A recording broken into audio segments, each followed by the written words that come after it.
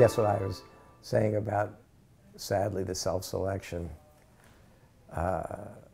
process hasn't favored science and engineering is based on the fact, or I should say the reason I started first is I believe kids self-select based on the data they have. And when all the role models, when they're young, particularly for women and minorities, come from the world of sports and entertainment and Hollywood, they self-select to that. And as they get older, the smart kids see that, well, it's the bankers, the lawyers, and the politicians that have all the money and the power. They self-select to that. And when the TV shows, aggrandize, if it's not sports and entertainment, it's LA law. There's no LA lab, and they show these wonderful people practicing justice. Well, that's not what most lawyers are about. And then they see the other shows that, again, make all sorts of other potential career options seem exciting.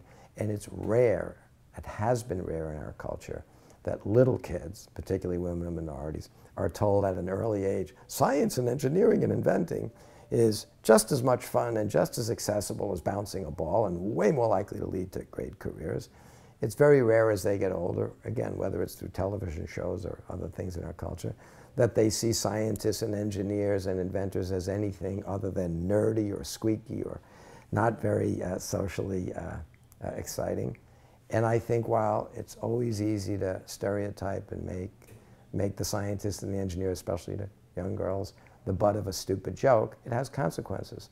And we as a society, in fact, have said there are certain words we don't use, we're very politically sensitive about other things, but somehow depicting the nerd as the nerd hasn't yet reached that same level. So I started first with one goal, convince all kids that being smart is really fun. Understanding the world around you is really valuable, important, intellectually as well as its ability to give you career options.